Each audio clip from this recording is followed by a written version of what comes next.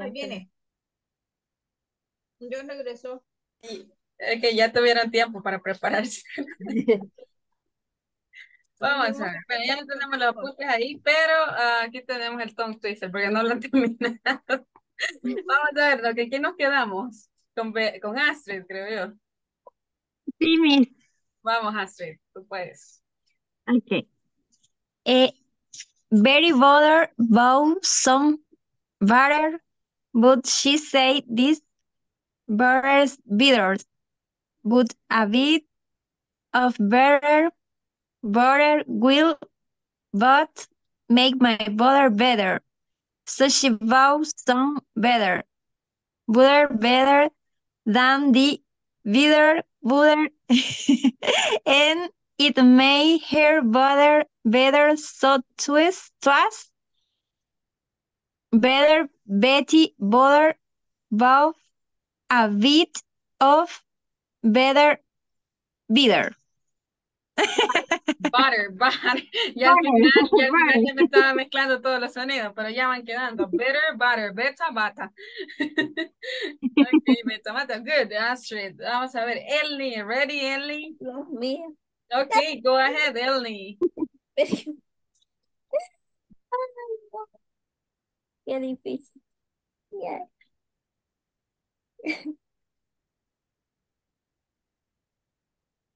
Better no, no es esa.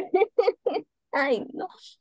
Very no, no creo. Dele, dele, dele, no se preocupe. Better, better, but some butter, but he say no. Está bien complicado. Ay, Es- Usted Puede, puede. Vamos a ver. Hagámoslo una vez. Una vaya, vez, despacio, relajado. Vamos a ir por partes. Hasta aquí llegamos la primera, después la segunda. No, la segunda no tiene fin, en dos partes. ¿Va? Ok, entonces, Betty butter bought some butter, but she said this butter's bitter. But a bit of bitter butter will but make my butter better. So she bought some bitter butter, better than the bitter butter, and it made her butter better. So it was better Betty butter, Betty o Betty butter, but a bit of better butter. Entonces aquí incluso con el nombre se puede decir Betty butter. Ok, ok, vamos, Eli, ahora sí, very tranquila. butter, but some butter, but she's, But she said, but she's sad, Somebody. this butter bitter, better, but a bit of better butter, butter with what may be better, um, she bought she got some better, some some better butter. better, Better butter. better, better, Aquí, better than the better, ajá, bitter than the bitter butter.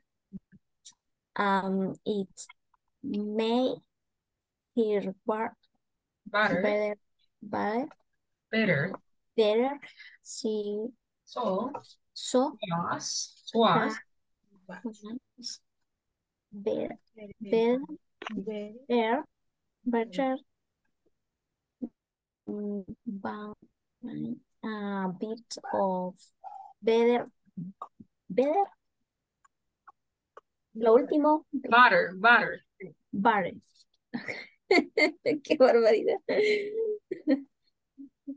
Butter.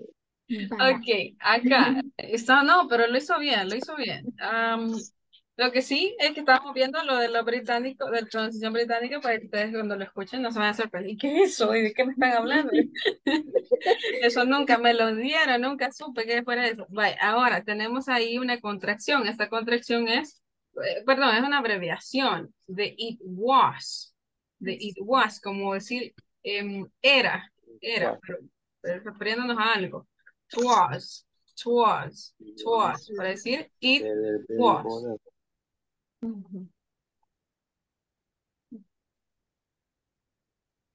Pues,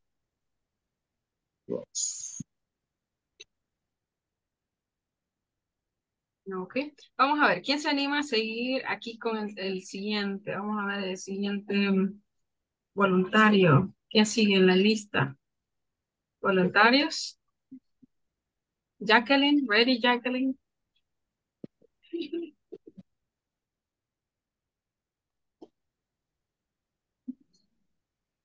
Quiero ver. Very butter, bought some butter, but a shade this butter bitter, but a bit better butter will about make my butter bitter, such about some bitter that the bitter butter and it my hair butter bitter so was bitter very butter but a bit of bitter butter. Ok, but a bit of better butter. Ok, good. Let's see. Vamos a ver alguien más. Lo hacemos otra vez juntos. Very butter bought some butter. But she said, lo hacemos despacio. Very butter bought some butter. But she said, this butter's bitter, but a bit of bitter, butter with, but make my butter better. So she bought some butter better than the bitter butter, and it made her butter better. So 'twas very butter, but a bit of bitter butter. Ahora, la otra forma. Betty bought some bata, but she said this bata's beta. Bata beta beta bata will but make my bata beta. Ay, ya me cansé. Ok, más despacio, muy rápido. Betty bought some bata, but she said this bata's beta beta bata will but make my bata beta.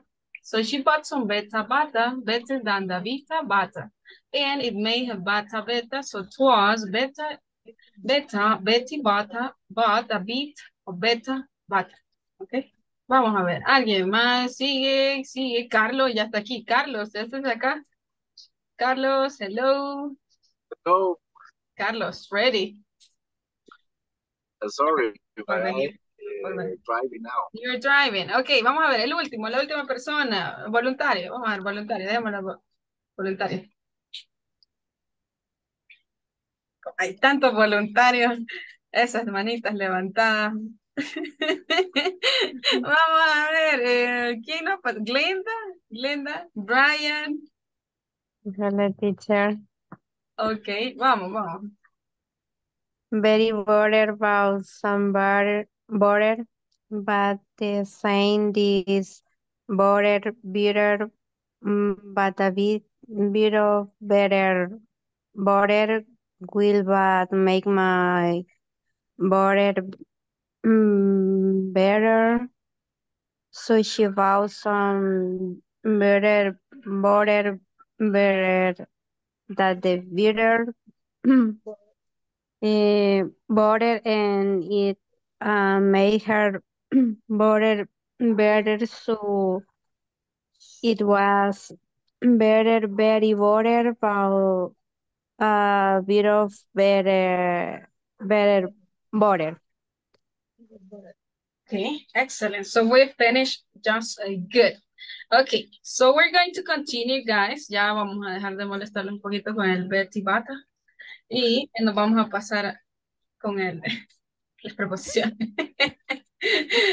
With a bit of prepositions. Okay, so let's see. Yesterday we were talking about prepositions of time, right? Y nos habíamos quedado por acá. Nada más el recordatorio. Recuerden que ¿Qué decíamos? Preposiciones de tiempo, las utilizamos para discutir tiempos específicos o, perdón, periodos de tiempo específicos. Entonces, por ejemplo, on, para mencionar días de la semana o fechas. ¿Qué más? Partes del día en específico.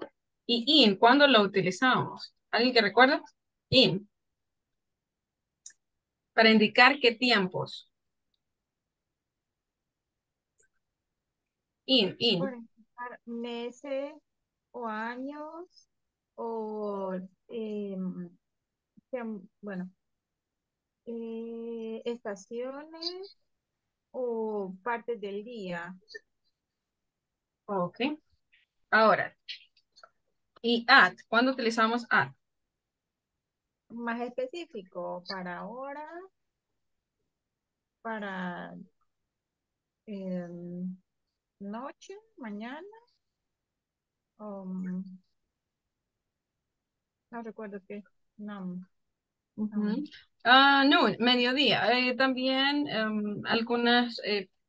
hay algunas palabras que ya van acompañadas con cierta preposición. Por ejemplo, at noon, at night. Usualmente, bueno, estas dos van acompañadas cuando queremos referirnos a tiempo, al mediodía, en la noche, pero también existe in the night. Sí, existe. Entonces, at midnight, a medianoche, y para horas en específico. Entonces veíamos ayer parte de eso y nos habíamos quedado permítanme, nos hizo falta cubrir esa parte, cubrir at. Ok, en esa parte nos hacía falta ver cuándo utilizar el at. Entonces decíamos, times of a day, horas o tiempos de un día. For example, at 4 o'clock, at 10:30, at noon, at midnight. También, ¿qué más? Para hablar de las horas de la comida, las más importantes, ¿no? At lunchtime or at dinner time. Por ejemplo, en el almuerzo o en la cena. O en la hora de, o en la hora del almuerzo, o la hora de la cena. Eso se refiere a meal times, horas de comida. Para holidays también nosotros utilizamos at, por ejemplo, at Christmas, at Easter, at the weekend. Entonces, en la Navidad, en la Pascua y holidays, podría ser el fin de semana también.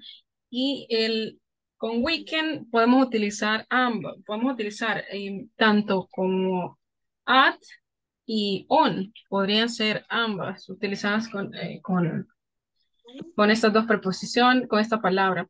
Entonces tenemos at the weekend or on the weekend. Entonces lo único que va a cambiar es la pronunciación de fin de semana. Entonces, con at decimos at the weekend, weekend, y con on decimos on weekend, at the weekend, y la otra es at. Tenemos algunas expresiones también, como por ejemplo, at present, at the moment, and at night. Esas serían algunas de las palabras que cubre at y de los usos. Ahora, veamos. Mencionábamos otras dos más. ¿Cuáles eran? Mencionamos otros dos usos más, ¿recuerdan? Para hablar ¿de qué? De direcciones. Correcto, cabal. Vamos a ver. ¿Cuáles eran? On, plus, street name, Street name. y at plus number plus street name. Entonces, teníamos dos usos adicionales que eran con direcciones o lo que llamamos nosotros en inglés address. Ajá, address or addresses. Y acá, en este caso, tenemos on más el nombre de la calle y at más el número del local o building, es decir, edificio, y el nombre de la calle para indicar dónde está ubicado algo. Por ejemplo, where is, let's see, Plaza Mundo, where is Plaza Merlion, where is Metrocentro. Y utilizamos, it is on Mills Street. Y ahí menciona la otra calle. Están sobre la calle Mills. O mencionamos el at, pero necesitamos mencionar un número de edificio y el nombre de la calle. Ok, ahora pasamos a algunas preguntas que tenemos por acá con what time. At what time también podemos hacer esta construcción. ¿A qué horas? Cuando utilizamos el at. At what time do you usually get up in the morning? Eso es para preguntar a qué hora te levantas en la mañana. At what time? So tell me, Elni, at what time do you usually get up in the morning? ¿A qué hora se levanta usualmente en la mañana, Elni? At what time?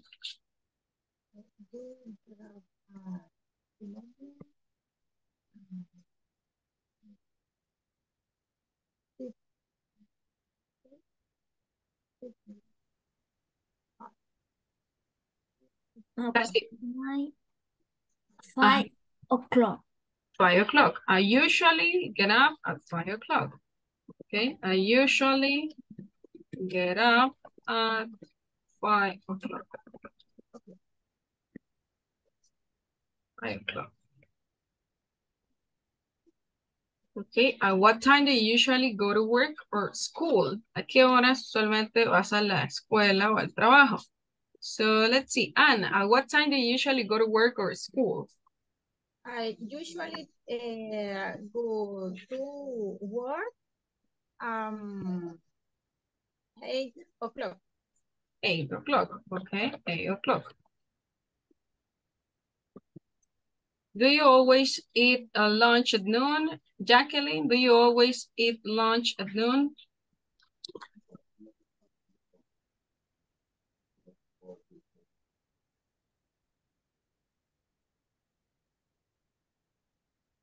Or let me see, anybody else? Astrid, please help us. Do you always eat lunch at noon? And what do you usually eat? Disculpe, teacher, ¿qué significa noon? Mediodía. Ah, ok. Yes, I usually eat a lunch at noon at 1 p.m. 1 p.m. Okay, and what do you usually eat? ¿Qué comes usualmente? Chicken. Chicken. Yes. Okay. Let's see. Do you ever take a nap in the afternoon? ¿Alguna vez esta construcción que dice do you ever significa alguna vez tomas una siesta? Entonces cuando pone el ever aquí significa alguna vez. Do you ever take a nap in the afternoon? ¿Alguna vez tomas una siesta? A nap es una siesta en las tardes. Vamos a ver a quién le preguntamos, quién tiene carita de que le gusta dormir en las tardes. No, no veo a nadie con ese perfil, pero le vamos a preguntar a Vidal. Vidal. Hi, Vidal, you here? Hi. Eh, mm, repítame, please. Do you ever take a nap in the afternoon? I have a nap in the afternoon I never. 1 o'clock. Do you take a nap in the afternoon? ¿Toma una siesta en las tardes a la 1? Yeah.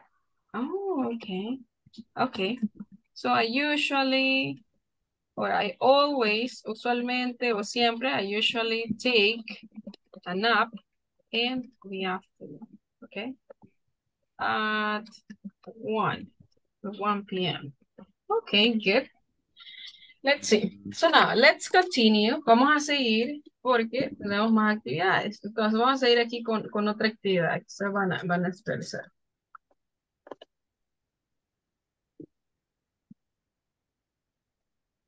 Okay, so that's... Okay, so here you have your test. Entonces, nada más, a modo de resumen. Recuerden, on con días, con fechas, con días y partes del día en específico en este caso. Luego tenemos in, con meses, con años, con estaciones del año y con partes del día. Luego tenemos at para tiempos específicos, horas, ¿no? Con algunas expresiones. Y también teníamos aquí algunos ejemplos. At Christmas, por ejemplo, holidays, at Easter, at night, at the time, at the weekend. In months, seasons, the morning, the afternoon, the evening, the week, and years. On days and days. Eso básicamente es un resumen. ¿De qué? Entonces, ahora vamos a trabajar en equipos y vamos a resolver el siguiente ejercicio. So you have to fill in the blanks below with the correct prepositions of time. Vamos a leer acá para aclarar si hay alguna duda del vocabulario y luego ustedes van a decidir en el respectivo grupo con el que estén cuál preposición es la correcta. My brother has a new job. He works in the evening. We're going to have a picnic Saturday afternoon. Would you like to come? ¿Te gustaría venir? I'll be finished my work. Yo habré terminado mi trabajo an hour, una hora. Then I can go home. Luego puedo ir a casa. When is the meeting? Is it 2 o'clock? I like to get up really early. Me gusta levantarme muy temprano. Sunrise. ¿Qué es el sunrise? Sunrise. ¿Qué será el sunrise? When the birds start to sing. Cuando los pajaritos inician a cantar. ¿Qué es el sunrise entonces?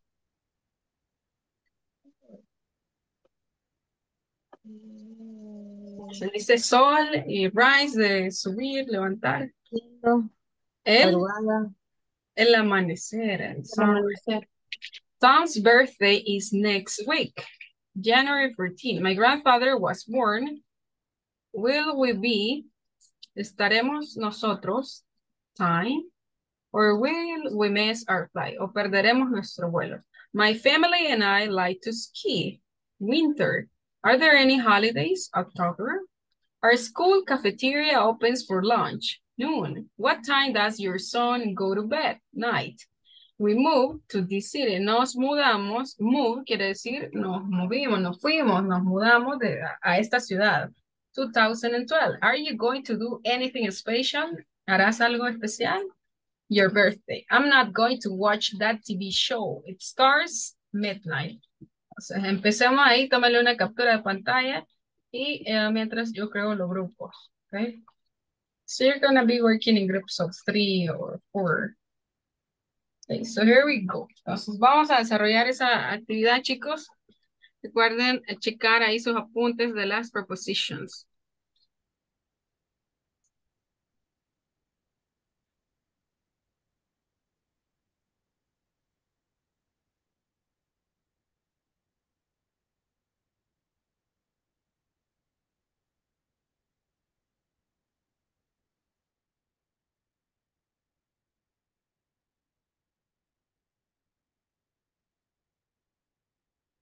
Me avisen si dejé a alguien sin grupo.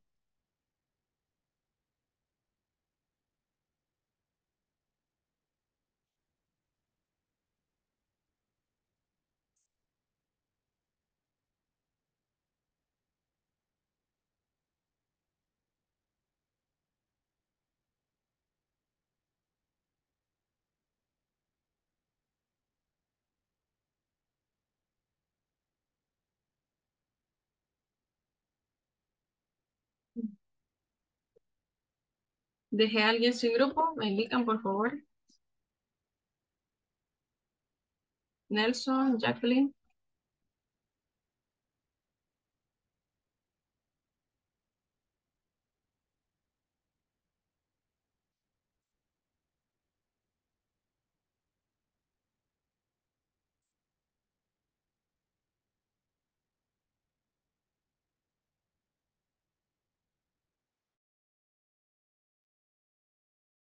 Hola chicas, perdón, Sofía, ¿está solita? Claro, creo que va manejando. Hola, hola.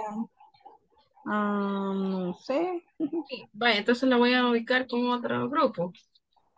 Carmen, y Carmen, creo que está oyente. Lo voy a mover también a Carmen para que esté escuchando al equipo 3.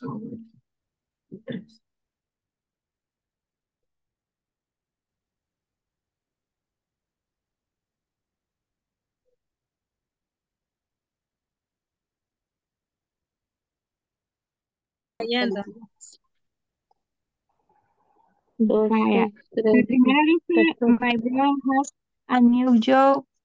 He works. Esa ya está hecha, ¿verdad? La primera. Y, ujú. La Vaya, segunda, vamos. we're going to have a picnic.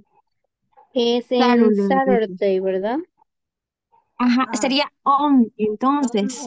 On Ah, Saturday. Afternoon. Sí, es cierto. On Saturday. on Saturday. Y I La número will 3 finish my dice, work. I will be finish my work. An hour. Pero no está. Esta es como de At no a sería. mediodía, sería at, ¿verdad? Ajá. La 3 sería at. Mm, Ahora la 4 La dice, 4. when is the meeting? Is it at? También sería, At, ajá, porque es de porque hora, es ¿verdad? de hora. Sí, sí. Vaya. La 5, I like to get up really early, dice. Cuando dijo que es como el amanecer, tiene que ser at, ¿verdad?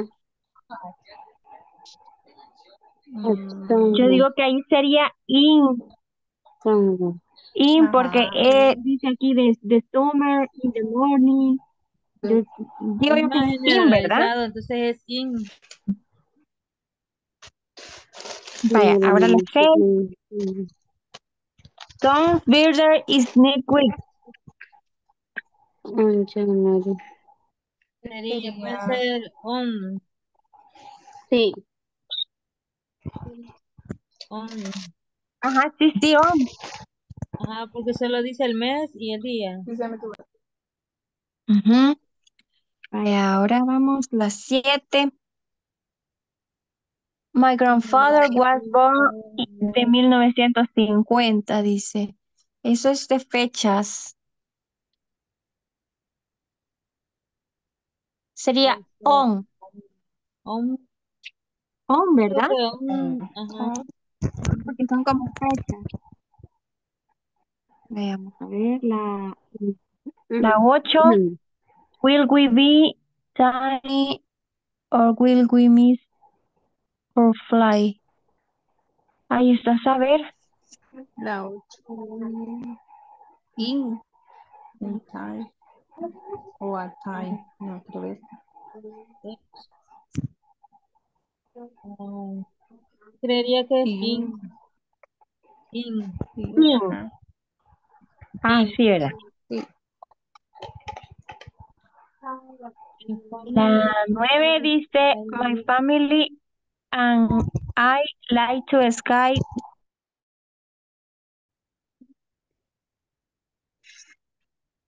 El 3, I be finish my terminaré work mi in trabajo all. en una hora, entonces puedo irme a casa. Terminaré mi trabajo en una hora. O Este, ahí pienso yo que el sería at, at, sí, at porque es ajá, por tiempo específico. Vale. 4, 4 es cuando es la reunión.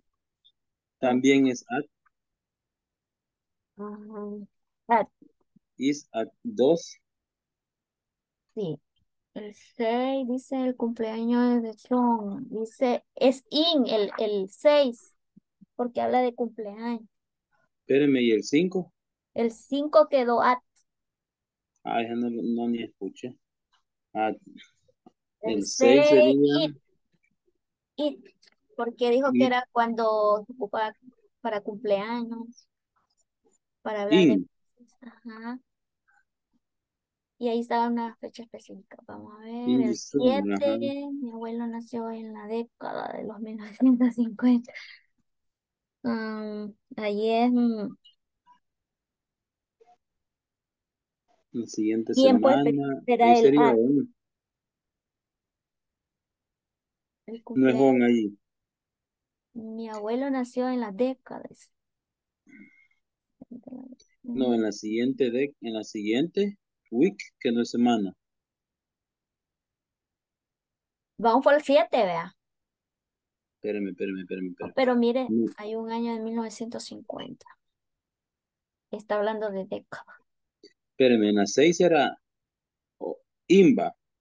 Sí.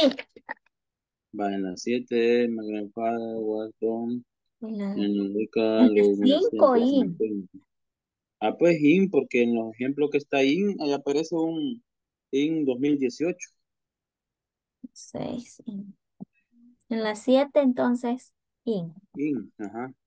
La Will, 8, sabemos tiempo, pero will, no vuelve. will be time. Ahí es. Tiempo, dice. At Vamos, noon, at night. vamos para los días de semana para hablar de meses, indica tiempo. Para horas o tiempo específico. Ahí creo que es en el 8 creo que es el at, ¿verdad? Usted eso que lee lo ha copiado. Como Sí, tiempo específico. No, pero cuando es el at, habla de una hora en específico o at tiempo noon, at específico. meeting, at night. Y aquí solo habla del tiempo, no Ujú. específicamente, siento yo. Va, entonces veamos. Pero No, quizás ese, fíjese, es el que más se pega. el at, ¿verdad? Ajá. 8. At. At El 9 my a mi family, familia light ski, no le gusta esquiar. Invierno. winter, ¿qué es winter? ¿Cómo ya no? ¿Mm? Estación ahí es in porque habla de invierno, entonces son las estaciones del año. In sería. Y dice que Mi familia meses, años. habla de Ajá, sí, tiene razón. ujú, el 10 día festivo, celebraciones. Vamos a ver. O quizás va. Celebraciones, permítanme. Habla de día festivo, un mes específico. Sí, ¿verdad? Porque hay celebraciones. Ajá. Oh. Ajá, porque como que da el nombre, siento yo, del mes. Sí. De ahí el logo. Aunque fíjate que Ah, in también en el cuadro que ella ponía era meses, años, también, ¿verdad? eso, in May, in 2018, in the Es que summer, in the morning. se confunde un poco con uno, ¿verdad? Porque vaya, Bastante. también las celebraciones son fechas específicas. No, y Ujú. antes de, Quizás es in porque dice yo que es, creo que es in. ajá, Es in, in pongamos. porque antes de estación del año. La 11, La 11. ¿Qué le school, puso usted? cafetería. ¿En la 10 qué le puso? In. In. Ujú. La 11 la cafetería. Bueno, La 11 sería at. porque es un tiempo específico, ¿verdad? Sí, que ahora se pegan at nom. Ujú. La 12, 12, ¿a qué horas te what time, 2, acuestas? ¿a qué horas te cuestas? Creo que ahí es el at, ¿verdad? Ajá, at, in night. Sí. El 13 nos mudamos a esta ciudad. Y todas las palabras las coge usted o las está traduciendo ahorita. Sí, la estoy traduciendo. En el 2012, ¿verdad? Habla En de el un año. 2012 estamos hablando que sería INVA. Ujú. In May, in 2018, in the summer, in the morning. Entonces, numera año. A ponerle in, a ver cómo nos sale. La 14. Are you going to use Ese an verbo expression? especial. El día de cumpleaños. Especial. A ver, habla de algo especial. Ah, habla de cumpleaños, ¿verdad? Ujú, sí, tu Entonces, cumpleaños. in. ¿Quién tiene que ser? Y el 15 dicen. I'm going to watch the TV show. Inicia a la medianoche. En la medianoche. In morning, in summer. At es. At. Ujú. Vamos. Es bien confuso todo, ¿va? Yo siento que Sí, todo tiene como doble sentido, se confunde. porque se pueden usar, yo siento que todos están con todos, pero no sé. Sí, porque llevan años, llevan meses, llevan. Bueno, pero vamos a ver. A ver cómo salimos. Ah, bueno. When is meeting?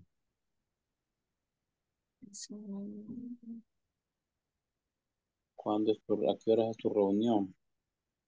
Is it at Ujú. Tiempo específico. Y Brian, Brian es que está ausente, sí, está de oyente. oyente. Ujú. ¿Y quién más está con nosotros? Solo A nosotros. teacher está aquí. Mm. Ahí está oyendo si puede o no puede usted. Aquí estoy viendo Estamos qué están haciendo haciendo, sí, ya terminaron. un solo relajo, Atish. Ya casi termina, ya que avanzamos, no se han detenido. Nosotros hacemos nuestras conclusiones aquí, a ver. Eso es lo bueno, hay que hacer conclusiones. Ya terminamos. Que Ya estén estuvo, buenos es otra cosa, teacher. Pues sí que estén buenas. Teacher, dígame. y con respecto al examen final, no hay problema si se puede hacer antes de que termine el. No, mejor que lo haga antes. Sí, Es que, en la tercera semana 3 sería lo ideal hacerlo. vaya, entonces voy Ajá. comenzando porque no creo Lo puede poder. hacer igual, creo que lo puede avanzar por partes, creo yo. Ah, Creo yo. perfecto. Sí, sí se puede, pero es de probar, pero igual, sí, no hay problema. Mañana voy a comenzar, es que el viernes no voy a poder y como eso ya para el sábado mediodía, vean. Sí, ya ahorita ya vamos en recta final y prácticamente terminaríamos, creo yo que, no sé si el viernes o el lunes. El Ah, lunes por creo el yo día porque que, nos hemos corrido por el un día. asueto quizás, vea. Lunes tendría que ser. Ajá. Sí, lunes. Entonces, lunes tendríamos que ir terminando. Ah, pues sí, Teacher, y ajá. la fecha para el inicio de otro módulo depende de los participantes que se escriban. Ah, sí, depende de que si tenemos el número para el grupo y lo otro también de que, bueno, lo más importante es que tengamos el número, porque si, por ejemplo, de este grupo solo se inscriben, la mitad se necesita complementar, hacer una espera para complementarlo. Mm, eso Ajá. a uno le avisan ahí por chat que hasta Ah, aquí está el grupo completo. les van a informar cuando, o sea, los van a agregar, ese grupo que tenemos lo van a borrar y van a crear uno nuevo, donde los van a agregar al grupo al siguiente. Lo que pueden consultar ustedes es con los números ahí eh, que salen de administradores de los grupos Ujú. para ver Sí, cuándo sí, serían las próximas fechas o con la persona que les estuvo dando seguimiento al momento de al inscribirse proceso. a la Ajá. anterior, porque ellos manejan la parte esa de administración. Ya. Ajá, porque ahí sí, sí tendríamos que, siempre estamos sujetos a también a Pero eso. sí, ajá, entonces esta depende a los participantes, va. Está También sujeto a eso. sí, sí, depende cuántos tengamos. Ah, o sea que depende de eso. O sea que no hay fecha para el otro módulo. Pues, vaya, yo lo de las fechas no lo manejo. Ajá. Pueden preguntar, pueden preguntar ahí cuándo tienen ellos un aproximado, porque como ahorita recuerden que tienen que enviar la documentación, no sé si ustedes también ya la Sí, solicitaron. Les sí, voy a a mí Sí, me, sí. me llamaron en 2 ocasiones y sí, el de recursos humanos ya envió la voy a solicitud. voy a avisarles ahí en el grupo también para que estén pendientes. Si no les han Sí. avisado, no se han dado cuenta, y que Ajá. empiecen a enviar documentación, porque sí, eso tarda un poco. Sí, Ujú, en ese sentido, nada más que todo por la, hay que tener el grupo completo. sí. Ujú. Bueno. Bye, vamos a regresar a la presentación. Hello, hello.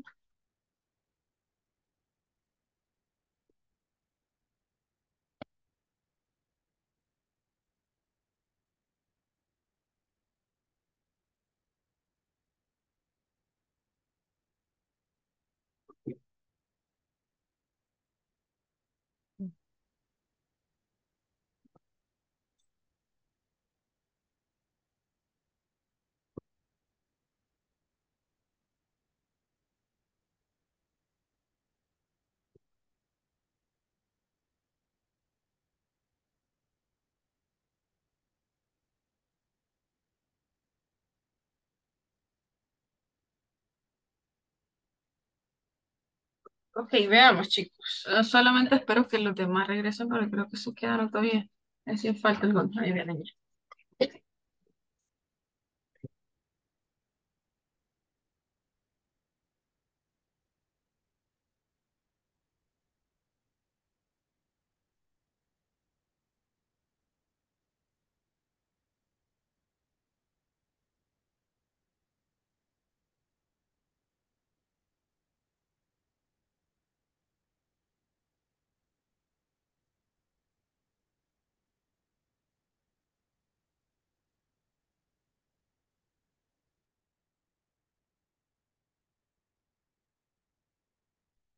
Ok, good. Hello, guys. Welcome back. Vamos a ver, chicos, ¿cómo les fue? Veamos ahí el número number 2. So let's see. What do you have for number 2? Voluntario que nos lea ahí la oración con la preposición correcta. Vamos a ver.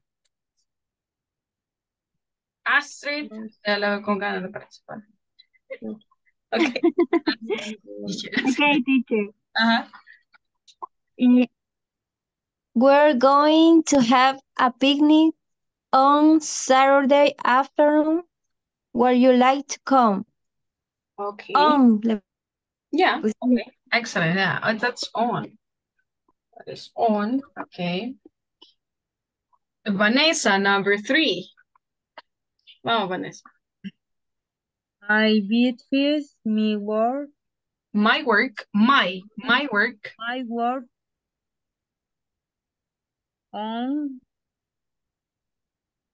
on ours is count. Ok. Vamos a ver. Acá, esta no la mencioné, pero en este caso con horas, vamos a utilizar in, con horas y con minutos. Minutes. Entonces aquí sería in, In in an hour. ¿Ok? no, Ok. hours Recuerden, cuando digo hora, no, me refiero a la palabra hora. ¿Ok? In an hour. En una hora, en 2 horas, ¿ok? In okay. 3 hours, para que no vayan a confundirlo entonces puedo poner una hora. No, no va a poner una hora específica, sino que las palabras 1 hora, 2 horas, 3 horas. O 5 minutos, 10 minutos, 20 minutos. Así. Ahora, number 4, Elni, number 4. So one is the meaning, is it ahí at, okay, la pusimos nosotros. At, okay, excellent. At 2 o'clock. Let's see, Jacqueline, number 5. Oh, Nelson, vamos con Nelson entonces. Number 5, Nelson. Nosotros pusimos at teacher. Yeah, at sunrise. Okay. When the birds start to sing. Number 6. Let me see. Number 6. Vidal. Number 6.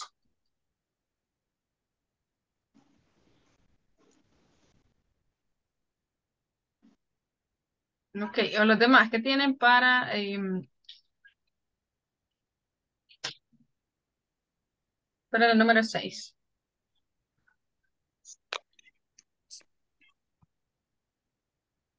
Nosotros pusimos in. Bien. In January 14th. ¿Y los demás qué opinan? On. Nosotros pusimos on, teacher.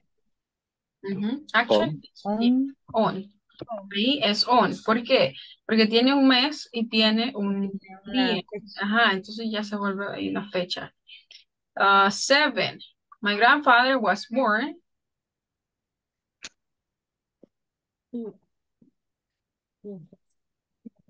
In. Yes, in the 1950s. Will we be? At.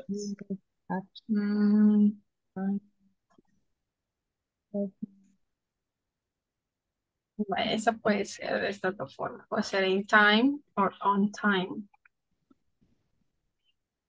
Nosotros pusimos on. On time, okay. My family and I like to ski. On. Con estaciones del año, ¿cuál lo utilizan? In In winter. winter. Ajá, entonces ahí tienen que guiarse por eso. In winter. Are there any holidays? At. On October. Ajá, con meses del año, ¿cuál ocupan? On. Chequen ahí su... In October. October. tienen que checar ahí su cuadrito. Our school cafeteria opens for lunch. At noon. At noon, okay. What time does your son go to bed? At night. At night. We moved to this city. In. Excellent. 14. Are you going to do anything special? On. Okay. Un día especial, en tu cumpleaños. I'm not going to watch that TV show. It stars At. at. Okay. ¿Cuántas sacaron de todo, de las 14 que habían? ¿Cuántas sacaron buenas? A nosotros nos salieron 3 malas. 3 malas, ok. Nada mucho, poquito. ¿Los demás? Y 3 4 malas nos salieron. salieron. 4, ok, 4 también. Malas. Bien. Ajá. ¿Alguien más que quiera compartir sus logros? Ok, bien. Seguimos entonces, pero estamos bastante bien. Vamos a hacer el último ejercicio. Vamos a ver si nos da el tiempo. Les voy a compartir el enlace y ustedes lo van haciendo ahí en el chat. Ok, lo abren ahí en el chat. Ya les envié el enlace aquí en el chat de Zoom.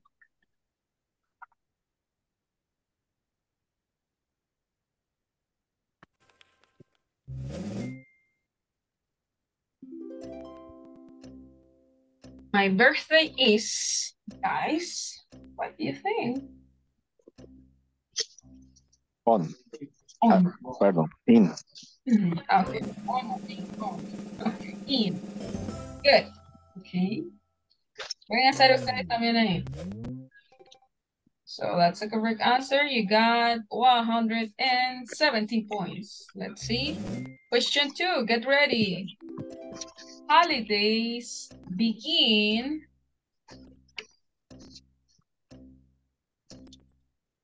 On. A ver, chicos, chicas, ¿qué piensan?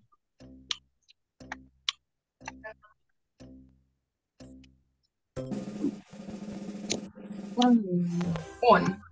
Okay.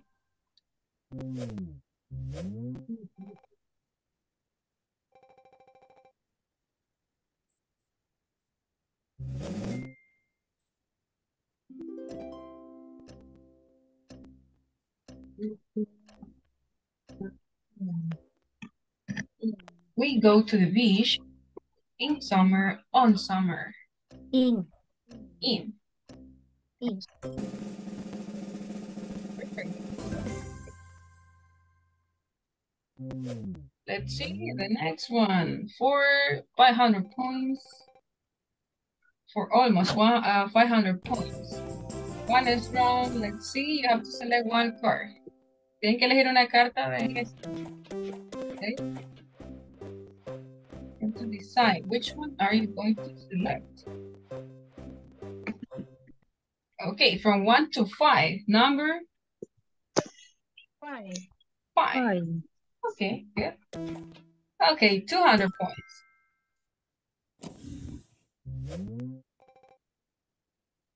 So you got 500, you see.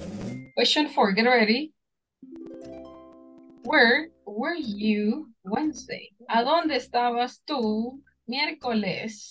In Wednesday. On Wednesday. Oh.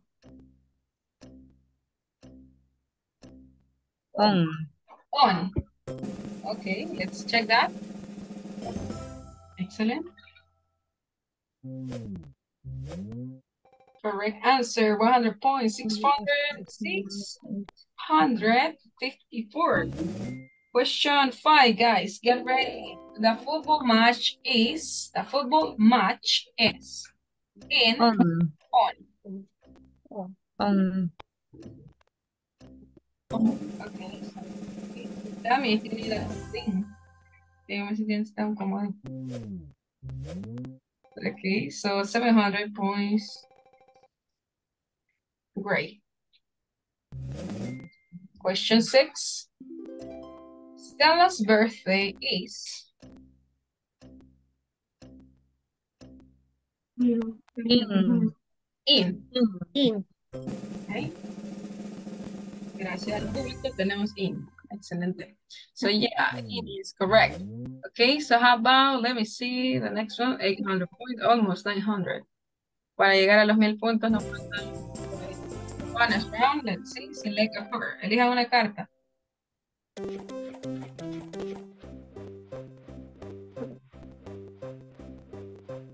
Three.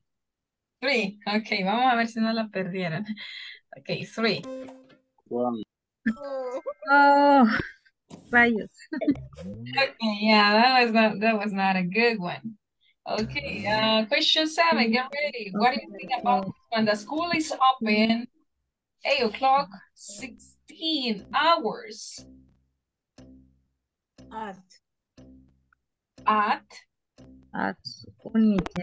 Until, hasta. El until significa hasta. Vamos a ver. At, until. No, está malo. It was not. Era from. From y to. Desde hasta. Okay, so there is a difference. Era de desde hasta. O sea, ahí es donde no tenemos que usar at. Estamos mencionando el rango de tiempo desde las 7 hasta las 6. Es una cuestión de preposición.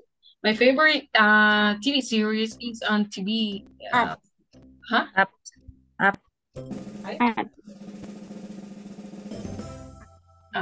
Okay, great.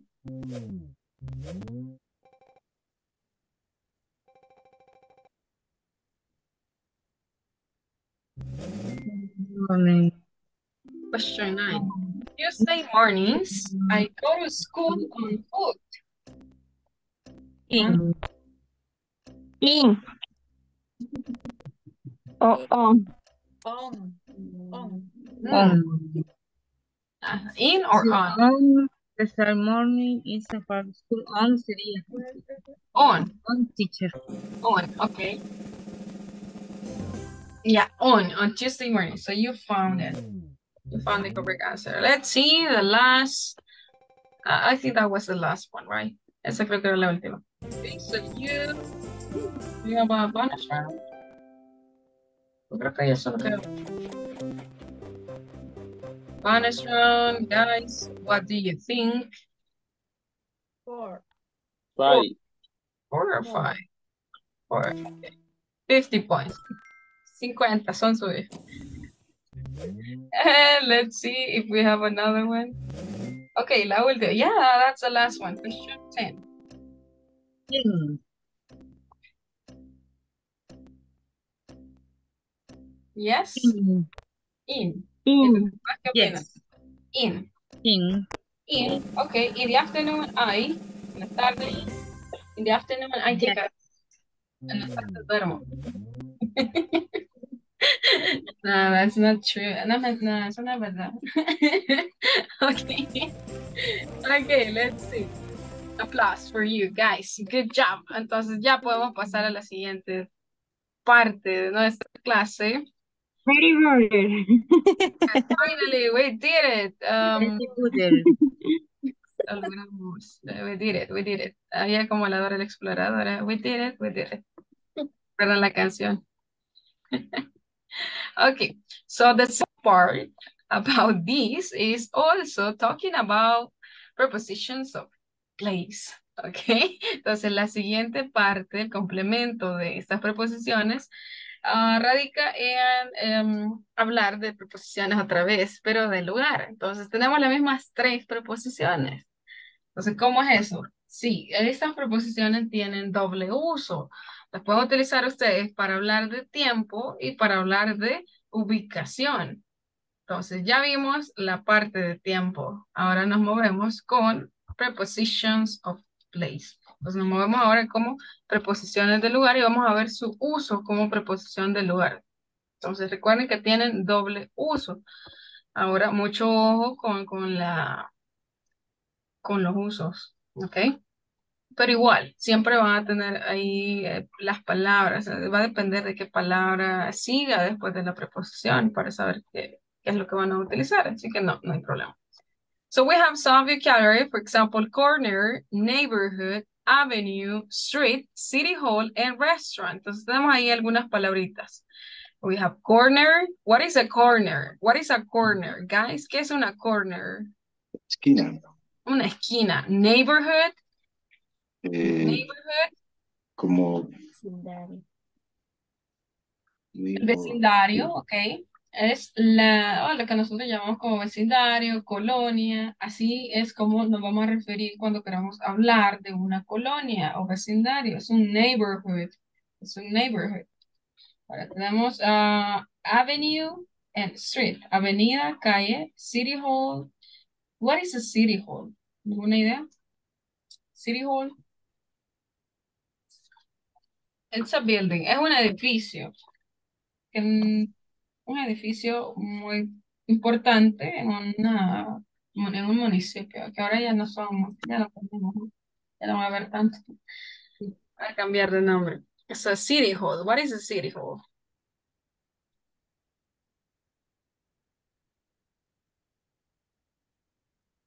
No? Es una alcaldía. Es una alcaldía. That's a city hall. And we have restaurant. Restaurant. Listen, corner, neighborhood, avenue, street, city hall, and restaurant. Corner, neighborhood, avenue, street, city hall, and restaurant. ¿Por qué mencionamos esto? Porque vamos a estar relacionando estas preposiciones con direcciones también. Es muy importante que sepamos ahí algunas palabritas. Answer the following questions. So we have some important questions. What is in your pocket? So how do we call some coins in English? And we're going to be talking about that because you're going to mention what's in your pocket. Maybe you're going to mention how much money do you have on you, okay? Your pockets. Entonces vamos a estar viendo aquí cómo mencionar, cómo decir el nombre de algunas monedas en inglés. Porque quiero saber cuánto andan en su bolsillo. Okay, number 1, we have a penny. So that's 1 cent. A penny, that's a penny. Un centavo. 1 cent. That's 1 cent. A penny. A nickel, it's 5 cents. Nickel, the coin, nickel. A dime means 10 cents. A dime representa 10 centavos. A quarter, 25 cents. Half dollar, 50 cents. Half dollar, estas no son muy comunes, pero no sé si ya las han visto. Las de 2 coras, creo que son más grandes que las de, no sé, son más grandes que las de dólar. Son iguales a la de dólar. Son iguales. A saber Un dónde poquito más saquemos. grande. Y existe alguna moneda de $2. Yo nunca he visto, mis. Billetes de $2, sí. Billetes, sí. Todavía en el 2010 habían circulando. Tengo una moneda y no me acuerdo si es de 2 coras o de $1, pero es bien grande. Yeah, it's too big. Okay, and we have a golden dollar. Miren, $1 de oro, dice ahí, pero no paguen el oro ahí. Okay, so let's see. A penny, listen, a penny, a nickel, a dime, a quarter, half dollar, a golden dollar. The golden dollar. So now the question is, entonces cuando nos referimos a eso, esos son los nombres de las monedas y lo que representan. So I have 5 cents, 10 cents, a penny, 5 nickels, so 10 dime, or maybe you mentioned 10 cents, right? A quarter, half dollar, a golden dollar. And let's see. So now, the question is, what is in your pocket? ¿Qué hay en tus bolsillos? What is in your pocket? There is $1 in my pocket. There are 10 cents in my pocket. So we need to check that. Entonces, necesitamos saber eso. What is in your pocket, guys? Tell me. Entonces, ¿cómo vamos a contestar? Vamos a utilizar una expresión que nos indica existencia. There is, for example, there is a penny. Okay, there is a penny in my pocket. In my pocket. Okay, there is a penny in my pocket. There are 2 quarters, okay? 2 quarters in my pocket. O si me dicen si no hay nada también. So there is nothing. There is a golden dollar or a dollar. There is a golden dollar. Voy a decir $1, a golden dollar. Okay. In my pocket. Si tienen otras cosas como dulces, no sé si tendrán dulces o algo más. So just mention that. So, entonces utilizamos there is and there are para hablar de existencia. Hay there is, singular, uno, there are, para mencionar que hay 2 o más cosas. Ok, vamos a ver. Question for Astrid. Astrid, what is in your pocket? Puede ser money or it can be something else. Puede ser algún billete también o recibo. So, Astrid, tell me, what is in your pocket? There is a golden dollar Okay. in my pocket. Excellent. For 3 pupusas. Yeah. Or maybe one. Maybe one and a De juice. lomito. Ajá. Dinamita, sí. Okay. ¿Recuerdan cuando $1? Uy, chica, sentía como que era rica cuando estaba chiquita. ¿Cómo se dice, Miss? ¿Cómo se dice 3 coras? Yeah, you can say 3 quarters. 3 quarters or 75 cents. Puede ser 75 centavos o 3 quarters. 3. Y solo agrega la S. Eso vale, entonces solo me alcanza para una. Ah, yes. Híjole, ya nada vale 25, ¿verdad? No. Yes, but you can buy 2 glasses. No, maybe 2. Do agua. Maybe a glass of water or something like that. Yes, you can get some water. Okay, so you have for 1 pupusa and some water. Okay, let's see. How about you, Astrid? No sé quién le preguntamos primero. ¿Fue Ana o Astrid? Astrid creo que fue. Sí, a mí. Okay, Ana, how about you? Ana, what is in your pocket? Cuéntanos con cuánto acabamos el día de hoy. Yeah, there are 2 quarters in my pocket. Wow, so you spend too much money, gasta mucho dinero. Vamos a ajustar el presupuesto. Okay, let's see. Yeah, because Astrid has $1 and you only have half a dollar. So, ¿qué pasó con las otras dos cosas? Let's see, Ellie, how about you, Ellie? Tell me. This is penny is okay. Okay. Tuve una pérdida. Hoy hubo pérdida Con financiera. archivo. Con archivo igual. There is a penny in your Chivo wallet. Ah, okay. Sí, antes no perdimos completamente la Chivo wallet. Vamos a ver, seguimos ahí con Vanessa. Vanessa, how about you, Vanessa? What is in your pocket? In penny, in mi pocket. A penny. Okay, no, what a shame, guys. So you need to save money. So don't spend too much money. Me imagino que ustedes pasan comprando muchos churritos. No, Okay. no, No, no. not really. Okay. But there is a penny. Pero tenemos. Ya nos faltan 4. Okay, let's see. Beatriz. Beatriz, hello. How are you, Beatriz? Hello. Beatriz, what is in your pocket? Tell us. There is my nickel There in is my a pocket. nickel. Okay, so you can buy candy. Okay, she can buy a candy. Ella puede comprar un dulce con 5 centavos todavía. I think so. Okay, how about you? Let me see. Glenda, no sé si Glenda, no sé si está oyente hoy. Ah, yeah. No. There is a penny in my pocket. Come on, Glenda. No, Glenda, no. Estamos quedando mal, chicas. Va a decir que gastamos mucho dinero. Ok, vamos a ver. Vamos a preguntar. Ah, no, Héctor está oyente. Nelson, vamos a ver si Nelson. A ver, Nelson, vamos a ver. What is in your pocket, Nelson? There are 3 quarters in my pocket. 3 quarters in the pocket. Ok, no tanto, ¿verdad?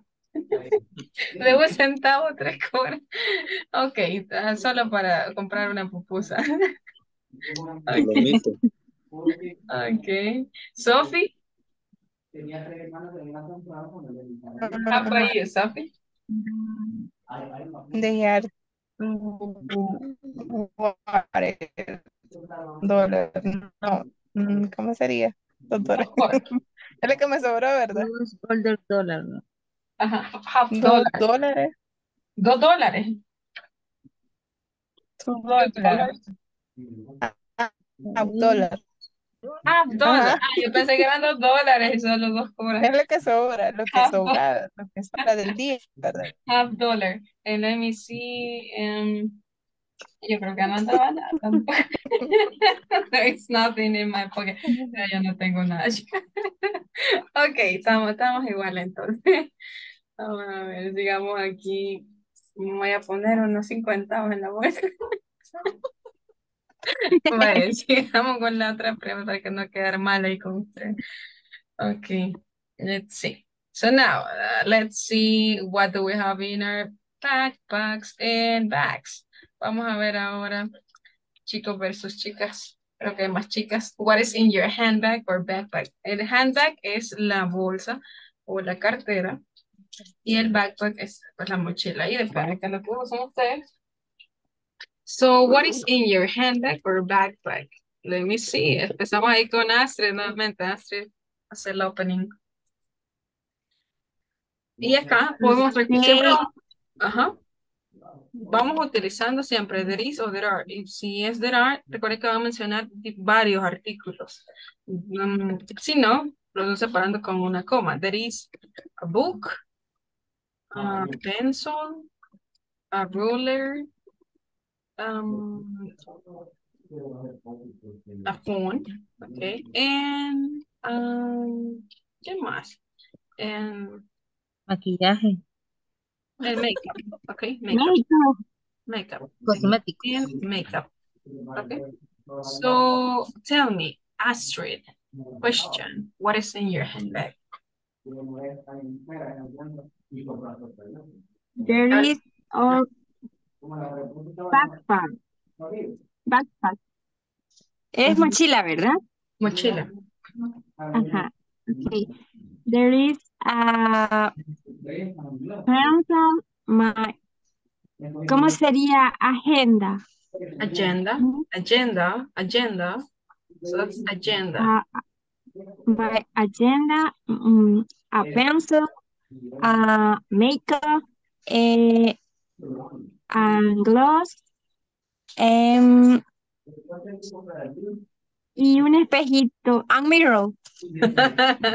Okay, a mirror, a lipstick, escuché ahí un lipstick, un gloss, no sé qué más mencionar, makeup. Okay, makeup. Ok, vamos a ver, sigamos investigando acá. Esto es una investigación. Vamos ahí, seguimos con Ana. Ana, how about you, Ana? So what is ¿Cómo in se your dice? handbag or backpack? Ok, ¿cómo se dice cosmetiquera? Como dijera, let's say a bag. ¿Cómo? Podría ser una bag o podemos llamarle, vamos a ver, fiction.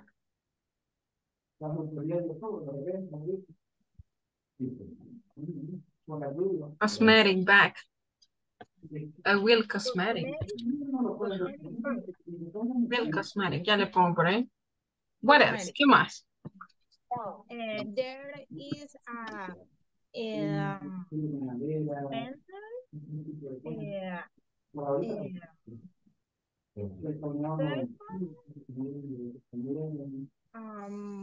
makeup, really cosmetic, and water, and tablet in my bag. Okay, and there is a tablet too. Okay, so all things for your work, I think. Okay, good. How about you, Ellie? What is in your handbag? There is a pencil, a book, a phone, a cosmetic. A wheel cosmetic, wheel cosmetic. Okay. Vanessa, how about you, Vanessa? Yes.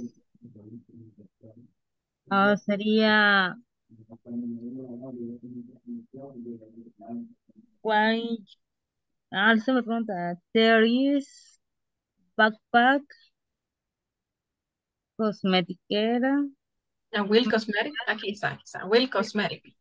a big cosmetic, agenda, documents, Documents. Okay. A document. pencil, Pencils. a pencil, no sé cómo se dice lentes, Glasses. and glasses, Or sunglasses. and glasses. Okay.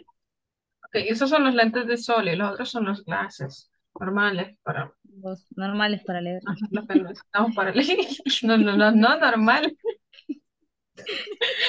Ok, vamos a ver. Digo que No es ninguno. normal, pero para mí sí es normal. Vaya. Pues nada, eso no. Ya no seguimos más ahí porque ya vamos perdiendo. Vamos a ver Vidal. Vidal o Beatriz. No sé quién. No, Beatriz empezó. No, Beatriz, ¿verdad? No.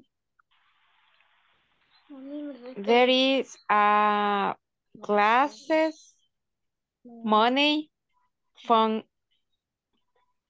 in my bag. Okay, in your bag. Vidal, how about you, Vidal?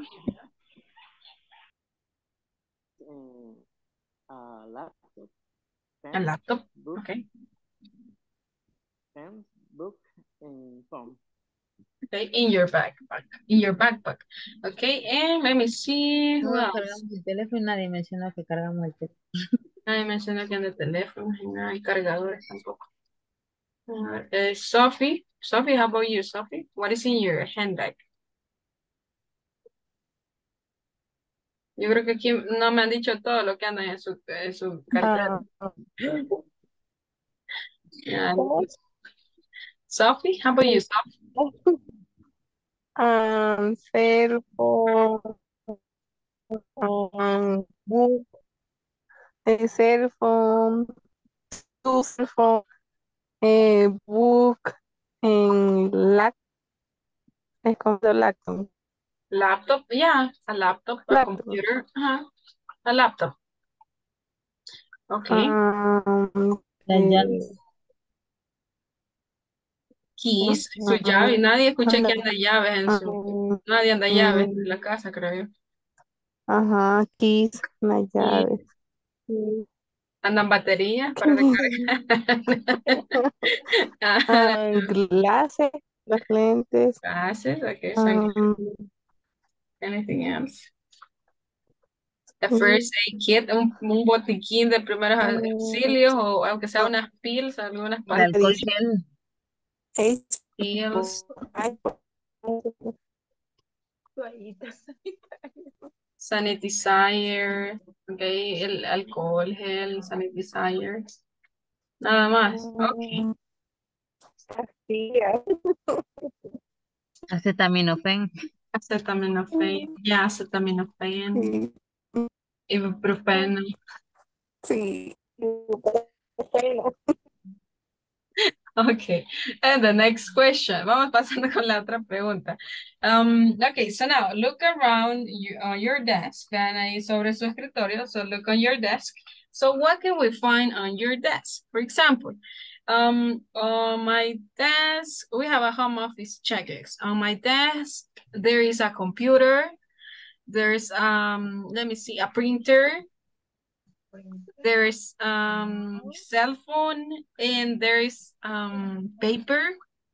There's a teddy bear, and there is a cup. No, let me see. There is medicine too, medicine, and there is a picnic cookie. There is a picnic cookie.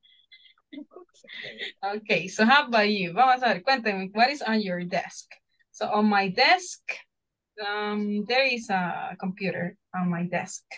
How about you? ¿Qué hay de ustedes? So what can we find on your desk? ¿Qué podemos encontrar sobre su escritorio? Astrid.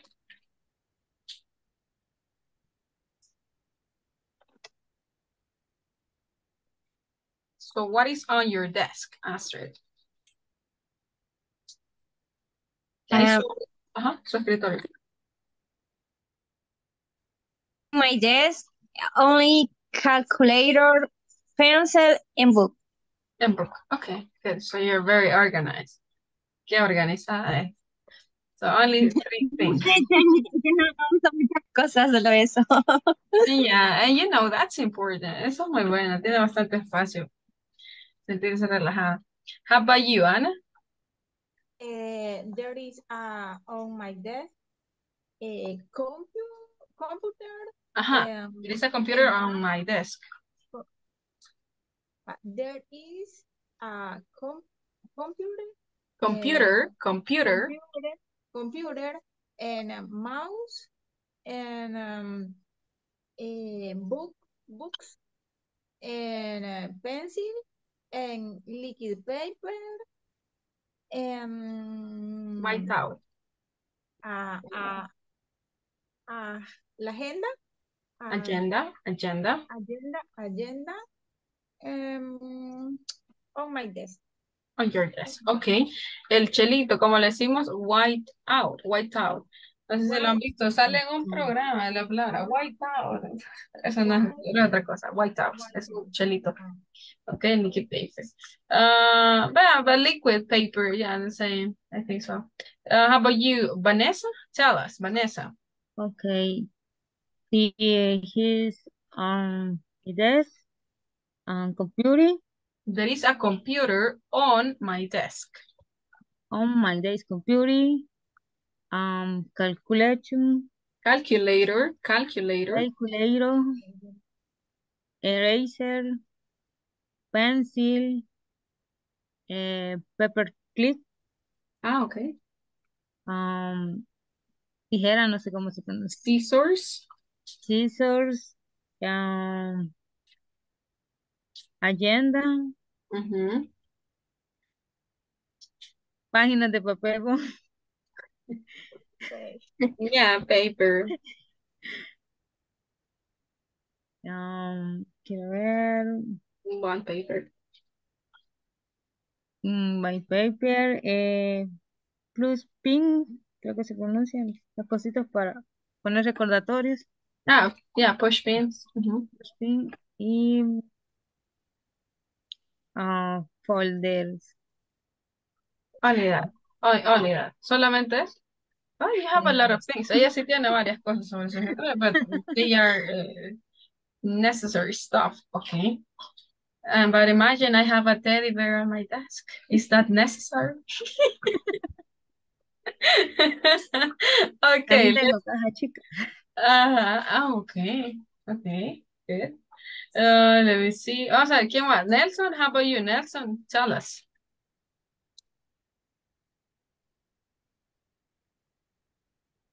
Nelson, hello. Hello. Nelson, tell us, what is on your desk, Nelson? There is a computer on my desk, a pencil, a paper clip, a phone, a printer.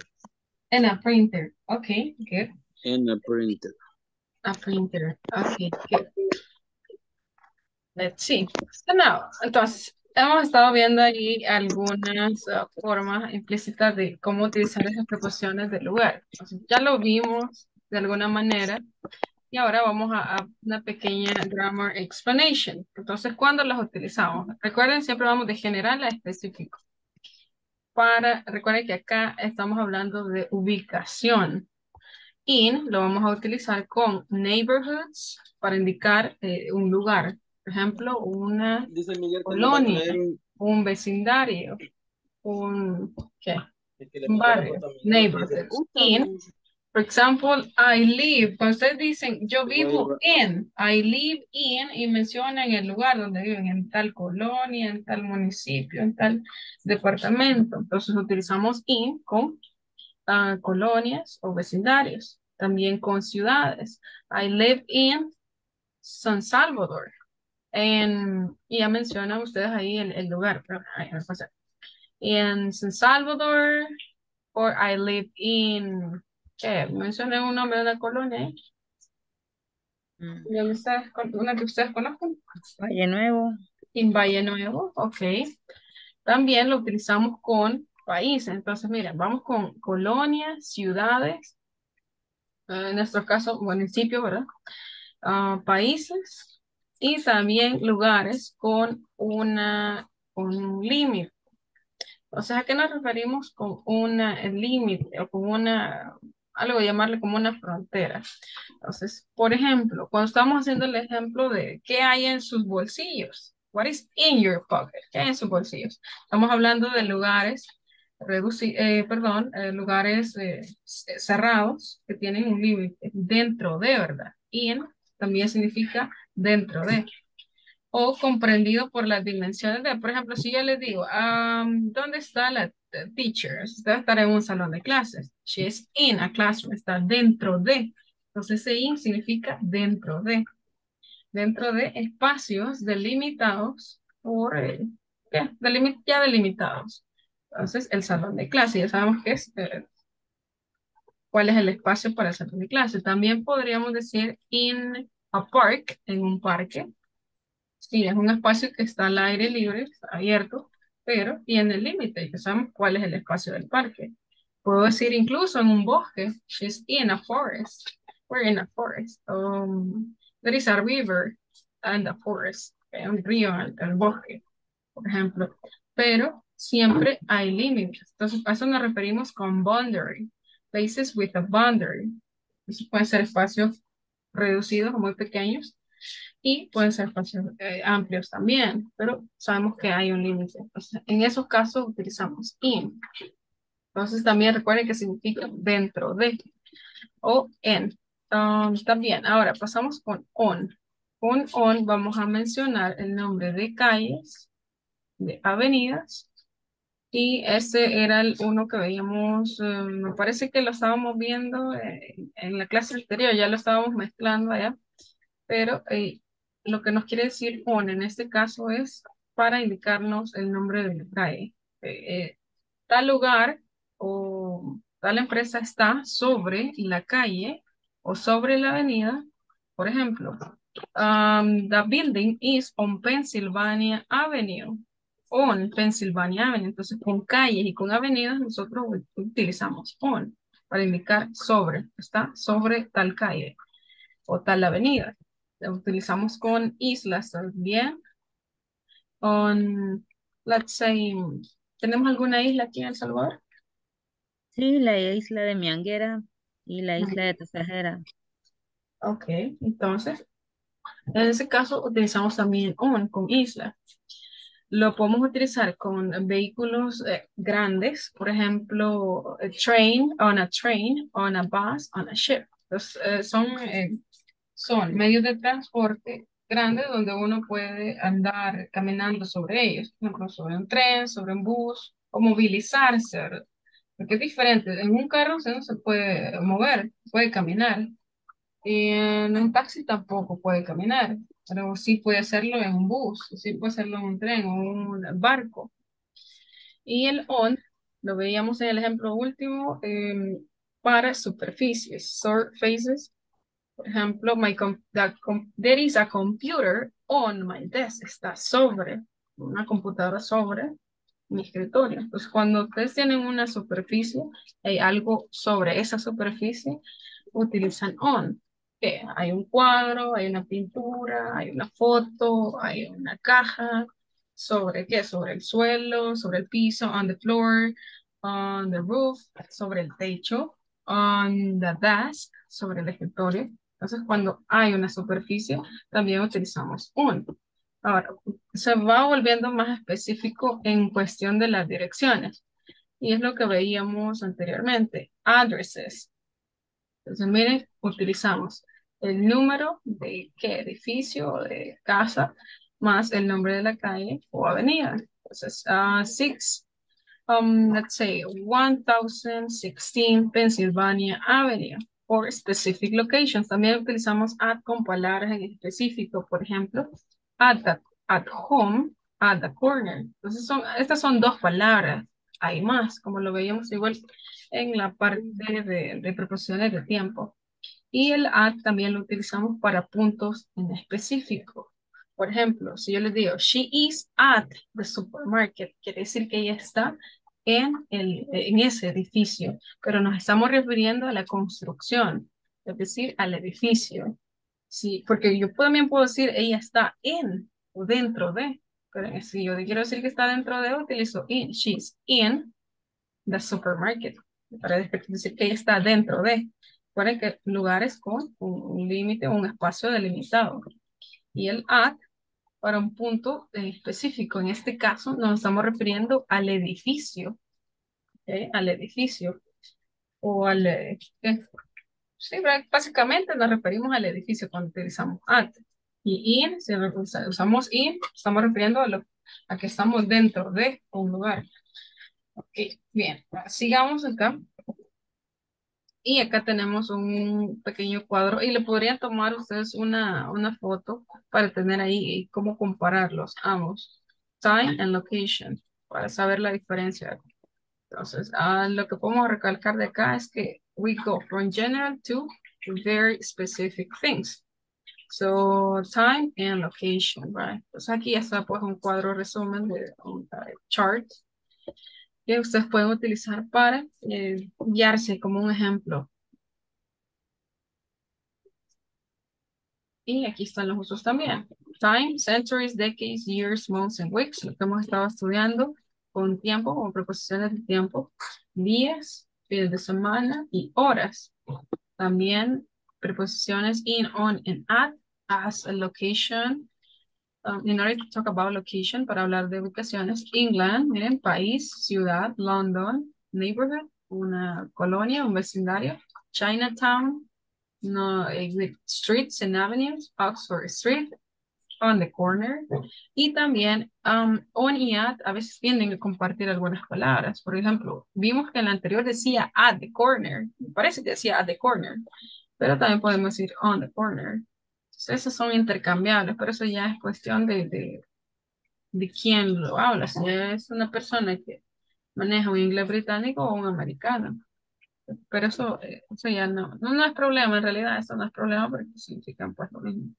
A menos que lo corrijan a usted, ¿verdad? Pero eso en realidad sí es válido. Es válido.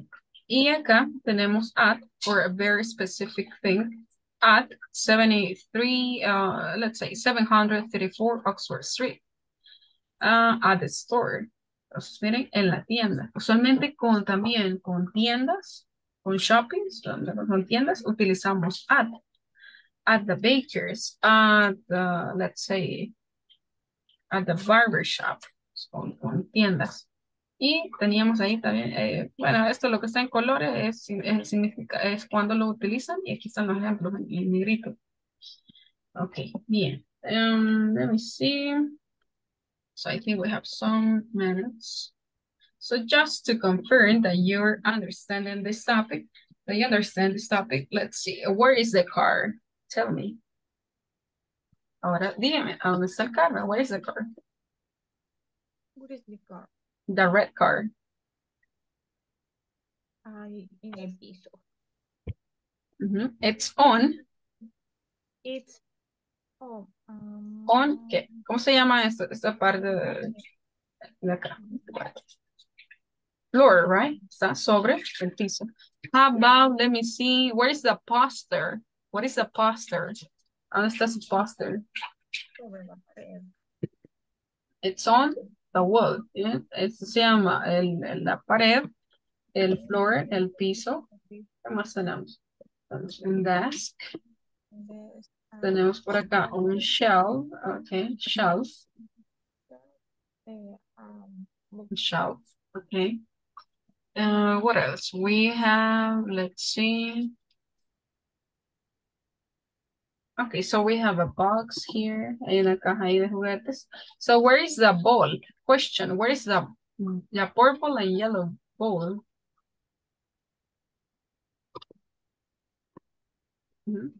So it's, cuando vamos a contestar, utilizamos el to be. It's, it is, it's on. Luego va la preposición, it's on the floor. It's on the floor. Está sobre el piso. Okay. Esas son las tres preposiciones que íbamos a estudiar adicionales este día. Y vamos a hacer un pequeño ejercicio con un juego. El día de mañana continuaríamos ya con más práctica de esas preposiciones. Así que estudiemos.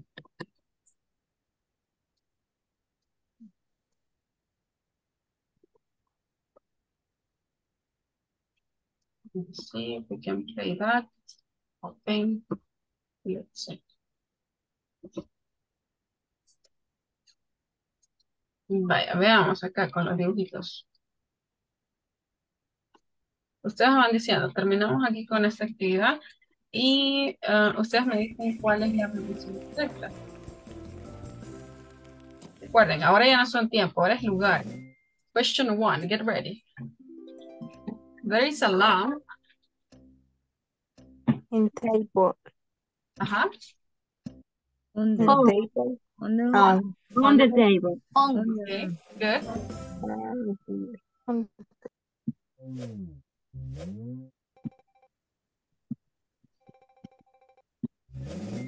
Question 2, what do you think? There is a cat. Begin. Behind the box. Okay. Hasta atrás. ¿Está atrás de la caja? ¿O está dentro de la caja? Dentro. Ajá. Está adentro. Okay. Behind. Good. In.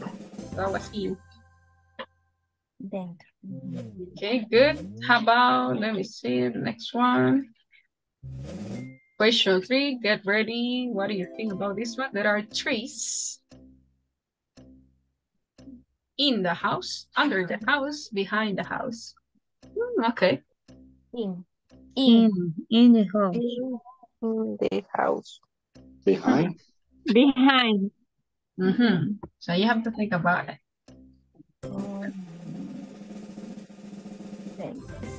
Behind. Estaban atrás en este caso, no estaban, recuerden, in, dentro de. Entonces no estaban dentro de la casa. Sí podrían estar dentro del parque, in the park. Okay, so let's see. Select a bonus round card. 1, 2, 3, 4, or 5.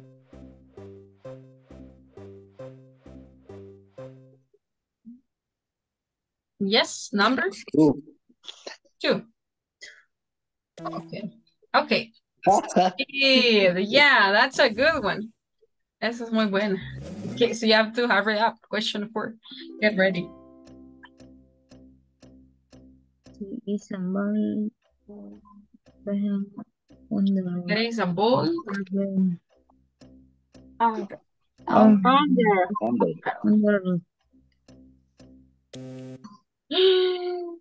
No.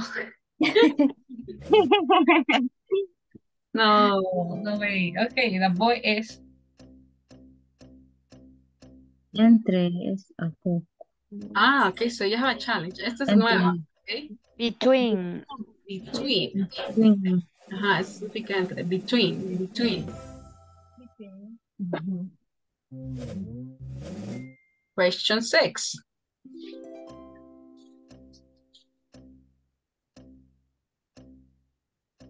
Okay, there is a blank. Next to, a la par de, next to. Okay, how about, let me see.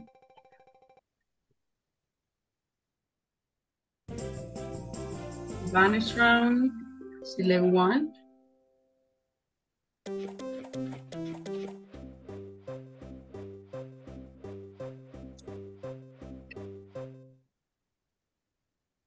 Yes, guys, what do you think? Select one. Number 3. 3, okay, so 3, 200 points, good. So that was awesome. Question 7. There are 2 children. In front of. Okay, aquí ya nos pasamos a otra. And yes, okay. Good, so we're going to stop in here. Nos vamos a quedar en esa. Les voy a enviar el enlace para que lo terminen ustedes. Que no se queden ahí con las ganas de terminarlo. Okay, ahí les queda y me mandan el resultado en el grupo. Let's see. Vamos a pasar la asistencia, chicos. Amado Vidal de Janis. Say Brad, please. Creo que tiene problemas ahí con el micrófono. Ana Gloria Díaz Santos. Present. Thanks. Beatriz Azucena Rodríguez Sánchez. Present. Brian Amilcar Cortés Portillo. Carlos Antonio Vázquez Reyes. Gracias, Brian. Present. Okay. Carmen María Santos. Carolina Astrid Cibrián Lozano. Present.